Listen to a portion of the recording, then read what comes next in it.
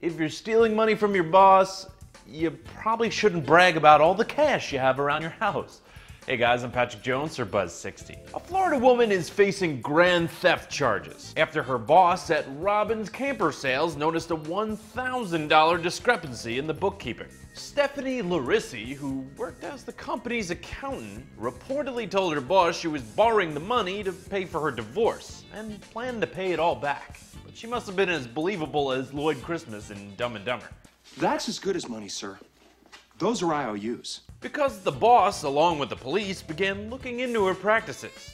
It was quickly discovered that she allegedly took about 170 grand from the business over 3 years, which a tipster said she used to refurnish her house and get her breasts augmented. At least the money was going towards a good investment. The funniest part of the story is that she was actually going through a divorce. And when police called her estranged husband, he reportedly confirmed that yes, she recently refurnished her house and retouched her boobs.